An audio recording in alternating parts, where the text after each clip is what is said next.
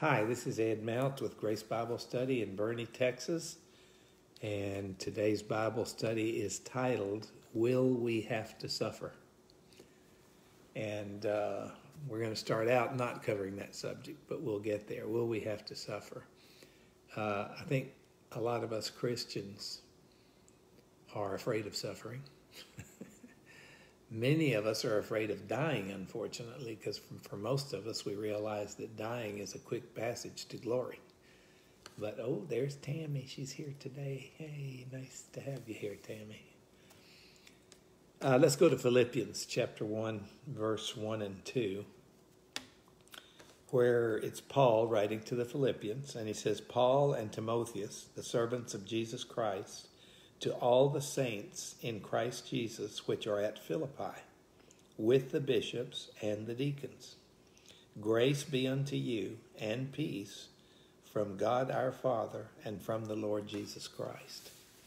So he's writing to a local church or a local assembly, which is the part of the body of Christ that meets in that area, or that meets anywhere. Anywhere you've got people that gather that are true believers, you've got the body of Christ or the church, which is an assembly. And so I just wanted to make the point that the church is a group of people that believe, not a building that they meet in. In fact, in many cases, they don't meet in buildings. Many of the believers in Africa meet under a tree. That's the only, and yet they are a church. So, is this letter just to the bishops and deacons? If you'll look back and see, he addresses it to all the saints in Christ Jesus which are at Philippi with the bishops and the deacons. So he's not sending it just to the leaders, not just sending it to the bishops and deacons. And what that proves for us is that the word is more important than the leaders, is we should always follow God's word. Because a leader could be in error. I could be in error. How would you know? Or even be able to check it. Let's go to Acts chapter 17.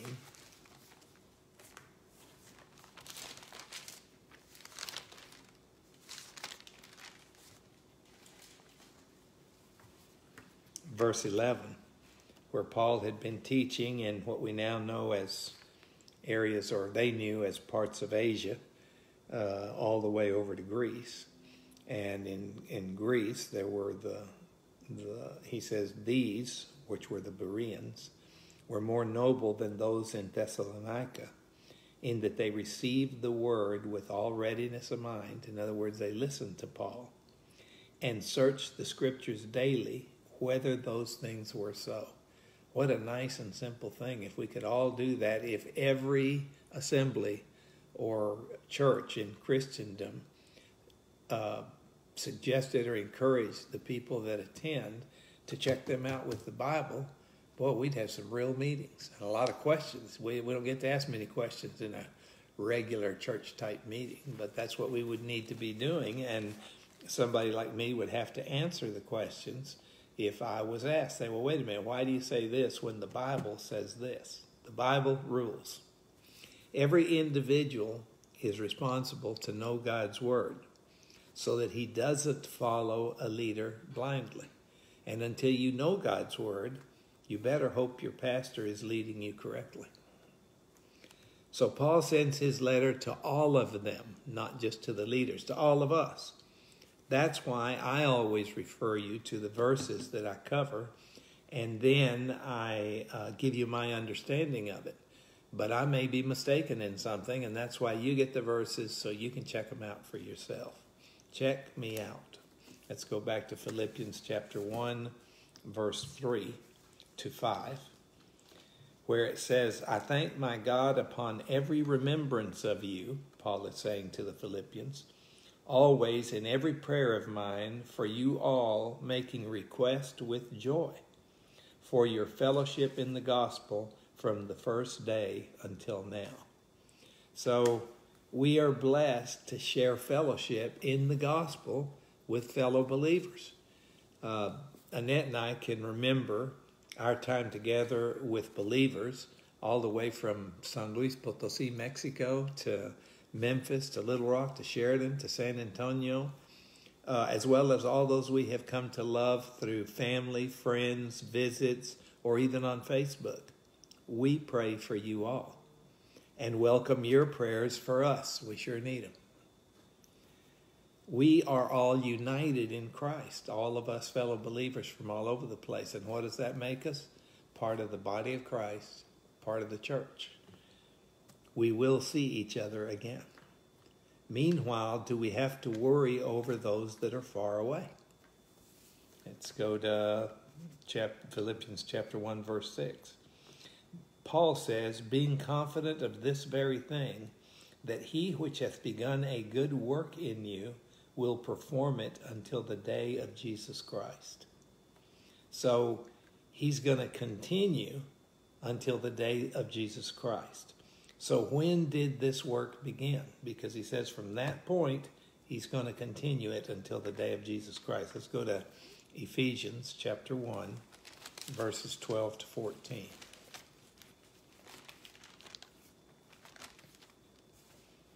Where Paul starts out speaking about himself and his fellow teachers, that we should be to the praise of his glory who first trusted in Christ, in whom ye also trusted, after that ye heard the word of truth. You can't trust what you don't know. And what's the word of truth? The gospel of your salvation, in whom also after that ye believed, you were sealed with the Holy Spirit of promise. That's the Holy Spirit that indwells us when we become believers, which is the earnest or the assurance, the down payment, you might say, of our inheritance until the redemption of the purchased possession. We're the purchased possession, purchased by the blood of Jesus Christ, unto the praise of his glory. So we were immediately sealed with the Holy Spirit as a guarantee of our eternal inheritance. And what else happened on that day? Let's go back to 1 Corinthians chapter 12.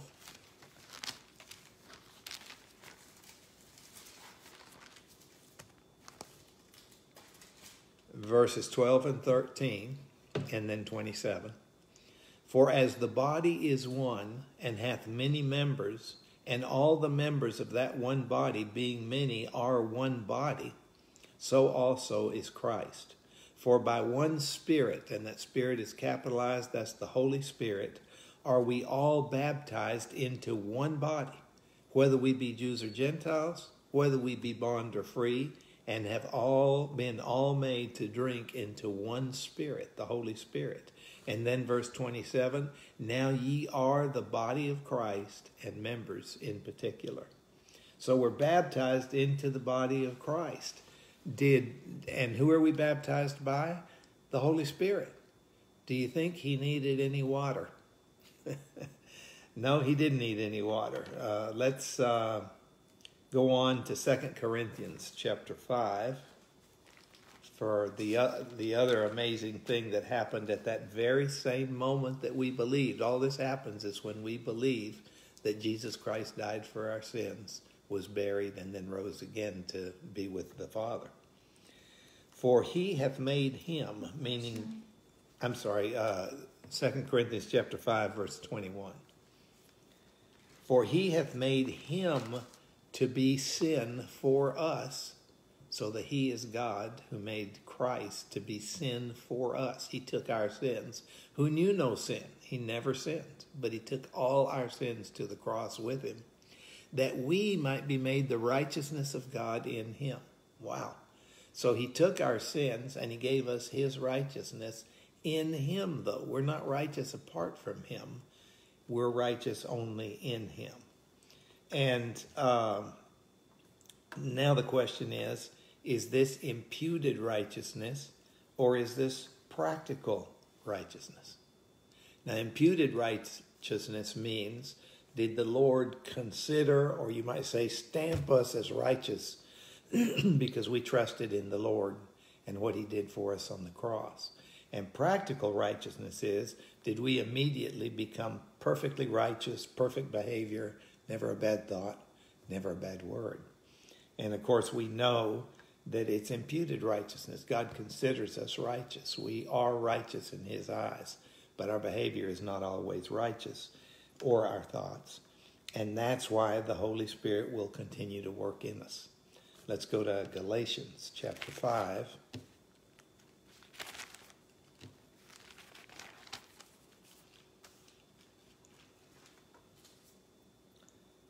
We were talking about this last night in our local Bible study that we have here. And something that as I've grown more and more in my knowledge of the Lord and his word, I just made the point that I used to think that once I became a Christian, that I used to do some bad things and some good things. But now, that I used to do some bad things and some good things. And as I've grown, I've come to realize that everything I did was bad, because I was only in the flesh. I was only thinking in carnal manner. So everything you do when you're in the flesh is no good. And so that's just something you realize as you go on. You weren't a wonderful, almost perfect person that got saved by the Lord and now you're perfect. You were never anywhere near perfect. So what the Holy Spirit starts working on is in Galatians chapter 5, verses 22 and 23, where it says, "But the fruit of the Spirit is love, joy, peace, long-suffering, gentleness, goodness, faith, meekness, temperance. Against such there is no law."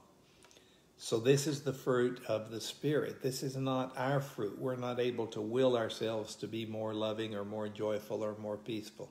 This is the work that the Holy Spirit will continue in us until the day that the Lord Jesus Christ comes for us, which would either be that he actually came to get us, or it would be our death when we go to be with him. So what is that fruit of the Spirit? What it's talking about is we started out, we didn't even know what love was, or joy or peace. We were, you might say, we were very deficient in those departments. And the work that the Holy Spirit is doing in us is increasing our peacefulness, increasing our long-suffering, increasing our gentleness, increasing our joy and our love. And as he does that, it starts to show on the outside. But the fruit is what the Holy Spirit is doing in us. And I'm afraid sometimes that legalistic religion turns it around to say that you have to make yourself more loving. And we can sure act more loving. But for us to actually become more loving is the work of the Holy Spirit. And it's not our work. So he's working on our character. He's changing our character. As our character changes, behavior will follow. Let's go to Ephesians chapter 2, verses 8 to 10, where the Apostle Paul tells us, "For by grace you're saved through faith, and that not of yourselves, it is the gift of God." So we know this, but grace is an unmerited favor. It's a gift we didn't deserve and could never earn. So we're being saved by a gift through our faith. We have to believe in it in order to receive it. But it's not of ourselves. It's a pure gift of God. We can never take credit for this. And in verse 9, "Not of works, lest any man should boast."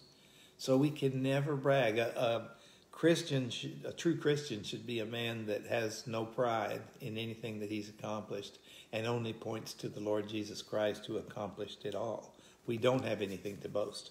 But we're saved by grace through faith, not by any works that we do. He makes real clear. Then in verse 10, he goes on to say, "For we are his workmanship," in other words, he's working in us, "created in Christ Jesus."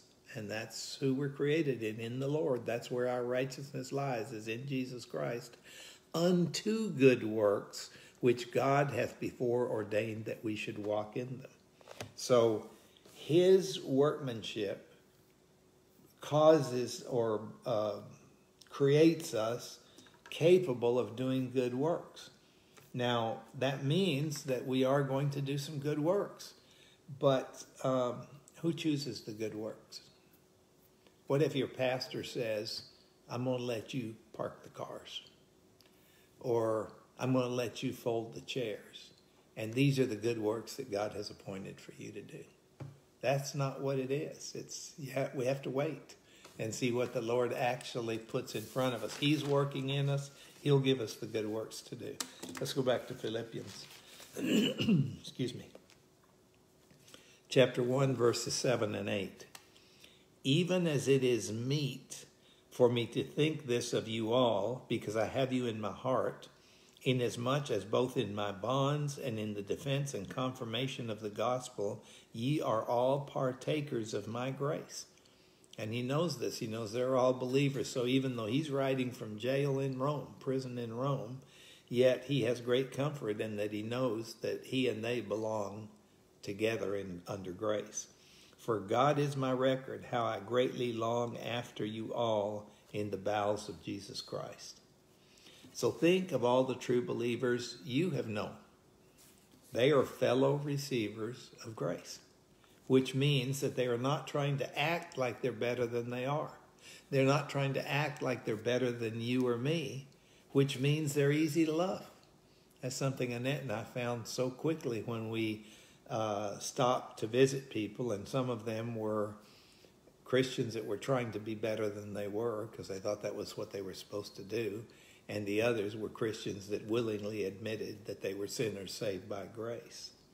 So, and we think of people all over the place. We've had such a privilege, and we know people all the way from Mexico to Tennessee to Mississippi to Washington State to Hawaii, just people we love and know and are fellow grace believers with us. We're all in the same boat. We have nothing to brag about. Let's go to Romans chapter 3. Romans chapter 3, verse 23 to 28.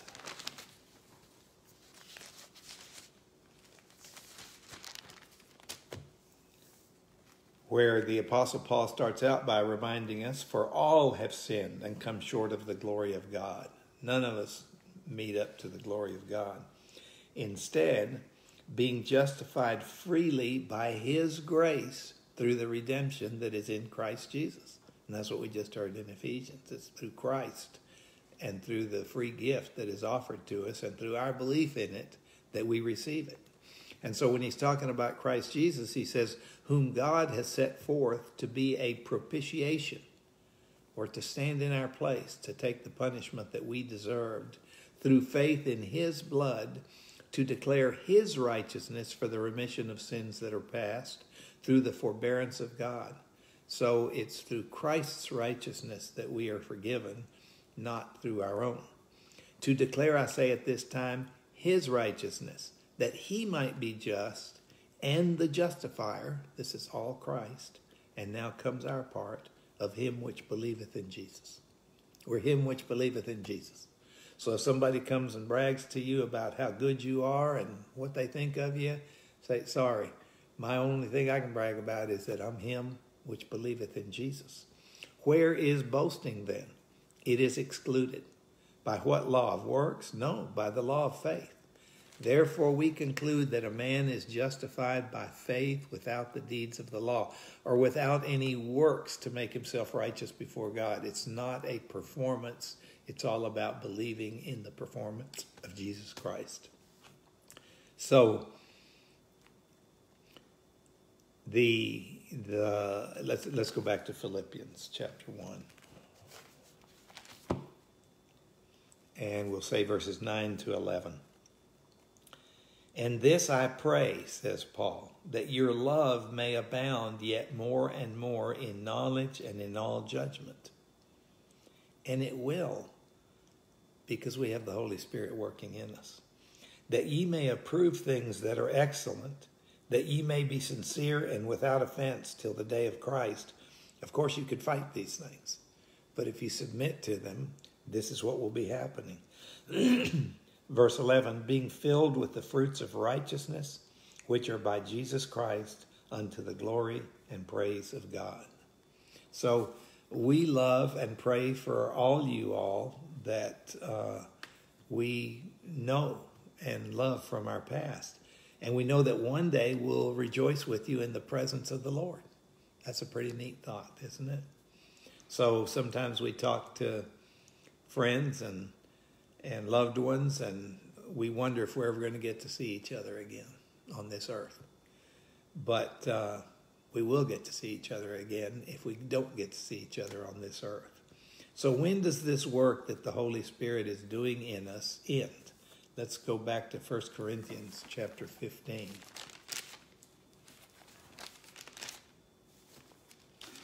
Where the Apostle Paul shows us something that wasn't previously known in the Old Testament. He says, "Behold, I show you a mystery. We shall not all sleep." 1 Corinthians chapter 15, verse 51 to 57. "Behold, I show you a mystery. We shall not all sleep or die," because in God's eyes, nobody dies. We just are changed from this world to an eternal world. "We shall not all sleep, but we shall all be changed in a moment, in the twinkling of an eye, at the last trump. For the trumpet shall sound, and the dead shall be raised incorruptible, and we shall be changed. For this corruptible must put on incorruption, and this mortal must put on immortality." So this is describing to us that final day when the work will be finished, because all our lives will be the Holy Spirit's working in us, but we're never going to be perfect until the Lord takes us and changes us to immortal and incorrupt people. "So when this corruptible shall have put on incorruption, and this mortal shall have put on immortality, then shall be brought to pass the saying that is written, death is swallowed up in victory." Like it was for our Lord Jesus Christ, that his death was his victory over Satan, so it is with us, that our death is swallowed up in victory. "O death, where is thy sting? O grave, where is thy victory? The sting of death is sin, and the strength of sin is the law." So for all people that aren't believers, they should be scared to death of dying, for sure. Because they're still under the sting of death, they're still under sin. But thanks be to God, which giveth us the victory through our Lord Jesus Christ. We have nothing to worry about. And we will be changed. And when will we be changed? Let's go to one other verse that describes this in 1 Thessalonians chapter 4, verse 13, where there had been some questions about when the Lord was going to come get us. And so Paul is answering. He says, "But I would not have you to be ignorant, brethren, concerning them which are asleep, or those who have already died, that ye sorrow not, even as others which have no hope." So he's saying, don't worry about the people that believed in Christ that already died. Don't think of them like those people that have no hope, which died without believing in Jesus Christ. "For if we believe that Jesus died and rose again, even so them also which sleep in Jesus will God bring with them, who have died in Christ. For this we say unto you by the word of the Lord, that we which are alive and remain unto the coming of the Lord shall not prevent them which are asleep." So there's going to be a day where the Lord comes to get the remaining believers. And if that were to happen today, he's saying that's not going to prevent those that have already died from enjoying the same thing. He says in verse 16, "For the Lord himself shall descend from heaven with a shout, and with the voice of the archangel, and with the trump of God." Man, what a day that will be. I sure would love for it to happen while we're here.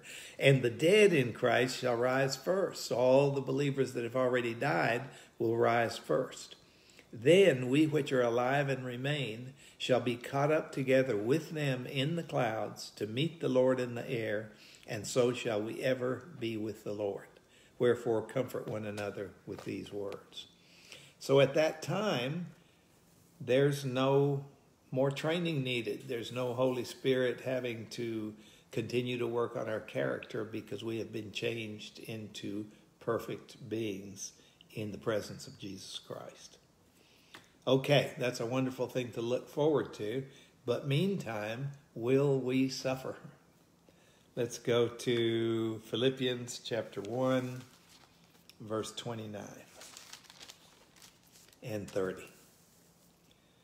For unto you, Paul tells us, it is given in the behalf of Christ not only to believe on him, but also to suffer for his sake, having the same conflict which he saw in me, and now here to be in me, because Paul is suffering. He's in prison. So believers will suffer in one way or another, and of course the Lord doesn't tell us everything in here as to exactly how, but we often, when we hear that word, we think of physical suffering, and in some cases extreme physical suffering, like those who were burned at the stake, even going all the way back to the apostles. Some of, I think Peter, it said, was crucified. They suffered. But even, let's go to 2 Corinthians chapter 4.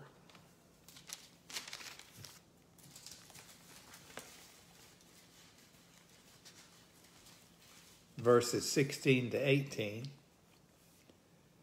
Where the Apostle Paul tells us, for which cause we faint not, but though our outward man perish, yet the inward man is renewed day by day. For our light affliction, which is but for a moment, worketh a far more exceeding and eternal weight of glory. So maybe you don't think you've suffered yet. Well, don't worry. It's going to happen sooner or later. And if you get as old as we are and you haven't, then you're going to suffer because your body is going to start dying on you and you're going to suffer. And that's why he's saying here, though, even though your outward man or your body perishes, yet the inward man is being renewed day by day. And that's our glory. That's our excitement. That's our joy, because we can see that. We can see that we're growing inwardly day by day. Even as this old flesh we know is going to go down. It was designed to. While we look not at the things which are seen, but at the things which are not seen. For the things which are seen are temporal, but the things which are not seen are eternal. Many are distracted today by things that we can see, that we don't like. But they're temporal. They're going to go. And the only things we should worry about is those things that are eternal. So, and there's other ways that you can suffer. Somebody was asking, well, how? There's emotional suffering through maybe betrayal or rejection. There's spiritual suffering, which is suffering for all those we know and love that don't believe. And if they make it to the end of their lives not believing, they're going to go to hell. And that causes me a lot of suffering. That's just something that I have to leave in God's hands, because otherwise it would just depress me day by day. Let's go back to Philippians chapter 1, verses 12 and 13. But I would that ye should understand, brethren, that the things which happened unto me have fallen out rather unto the furtherance of the gospel. So what happened unto Paul finally is that he ended up in prison in Rome. But he's saying it's furthered the gospel. It's fallen out unto the furtherance of the gospel. So that my bonds in Christ are manifest in all the palace and in all other places. So there he is in prison, and yet because he is, Rome is getting to hear about the grace of God. So there is a purpose to our suffering. If through our suffering, like Paul, we also display our faith, it will further the gospel. So today, there are a lot of people that are afraid. Let your peace and calm give them hope, if you have peace and calm. If not, your faith needs a little tweaking. I read today that Ernest Hemingway said that we're all broken, and that lets the light in. So what he meant by that is that as we suffer and as things happen to us, we gain wisdom. He wasn't necessarily referring to spiritual wisdom, but wisdom. But God has a better statement about that. Back to 2 Corinthians chapter 4, verses 3 to 7. Where he says, but if our gospel be hid, it is hid to them that are lost, in whom the God of this world, who is Satan, hath blinded the minds of them which believe not, lest the light of the glorious gospel of Christ, who is the image of God, should shine unto them. So that's what we really are concerned about, is the light of the glorious gospel of Christ shining into them. But when they're proud and self-righteous, that can't happen. For we preach not ourselves, says Paul, but Christ Jesus the Lord, and ourselves your servants for Jesus' sake. For God, who commanded the light to shine out of darkness, hath shined in our hearts to give the light of the knowledge of the glory of God in the face of Jesus Christ. So when we become broken enough to turn to the Lord, to know that we need salvation, to know that we're sinners, then his light shines into us. That's what lets that light in, that truth. And then he says, but we have this treasure in earthen vessels, that the excellency of the power may be of God and not us. And I think that is so neat. Let the light of the Lord shine through us so people can see both our humanity, that we're a broken pot. That's how it's through those cracks that light shines out, and our faith. Your faith in suffering demonstrates to others the excellency of the power of God, whom we trust in the most difficult conditions. Let us be the calm in the storm. Or are we trusting him only when things are good? Let's go to Hebrews chapter 11, verse 1.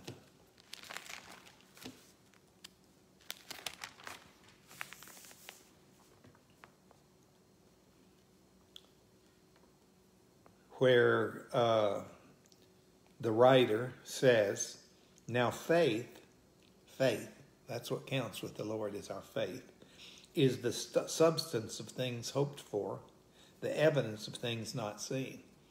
Well, faith for us should be the substance of things hoped for. We know we're temporary down here. We know we're going to heaven for an eternity. We know our future is guaranteed. But it's the evidence of things not seen. Well, it's the evidence to non-believers of things not seen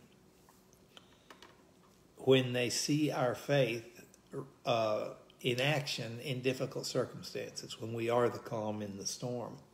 But if we're whining and crying like them, all they can see is our lack of faith and see no difference between themselves and us. We're not a very good testimony for the Lord. I hate suffering. I say, Lord, please take me out of here. My father died in his sleep in the night. What a blessing that was for him. But it should comfort us to know that the Lord will use our suffering to the furtherance of the gospel. So even if we're not out there being great preachers or whatever, if we have faith in our suffering, the Lord will use it to the furtherance of the gospel. And that, of course, that suffering is only temporary. Let's go to Romans chapter 8. Our suffering is only temporary, and the Lord will see us through it. Romans chapter 8, starting at verse 31 to 39. What shall we say then to these things? If God be for us, who can be against us? Ask yourself that question in these difficult days for many. He that spared not his own son, but delivered him up for us all, how shall he not with him also freely give us all things? Who shall lay anything to the charge of God's elect? That's us. It is God that justifieth or justifies us. Who is he that condemneth? It is Christ that died, yea, rather that is risen again, who is even at the right hand of God, who also maketh intercession for us. Who shall separate us from the love of Christ? Shall tribulation, or distress, or persecution, or famine, or nakedness, or peril, or sword? Not unless we let it. As it is written, for thy sake we are killed all day long, says Paul. We are accounted as sheep for the slaughter. Nay, in all these things we are more than conquerors through him that loved us, through Christ. For I am persuaded that neither death, nor life, nor angels, nor principalities, nor powers, nor things present, nor things to come, nor height, nor depth, nor any other creature will be able to separate us from the love of God, which is in Christ Jesus our Lord. What an amazing road we have to walk this time that we're still on earth. Let's praise God for it. And then finally, Titus chapter 2.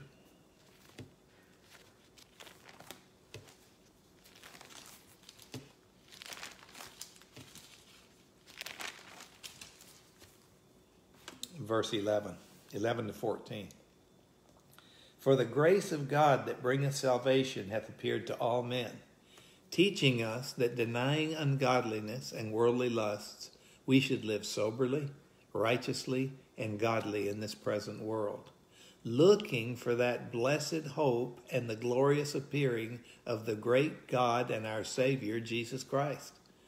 When we're really suffering severely, let's look all the more for that appearing of him coming to get us, who gave himself for us, that he might redeem us from all iniquity and purify unto himself a peculiar people, zealous of good works. So let's be looking for that blessed hope as we continue our walk through this earth. Thanks a lot for listening. Hope this helped.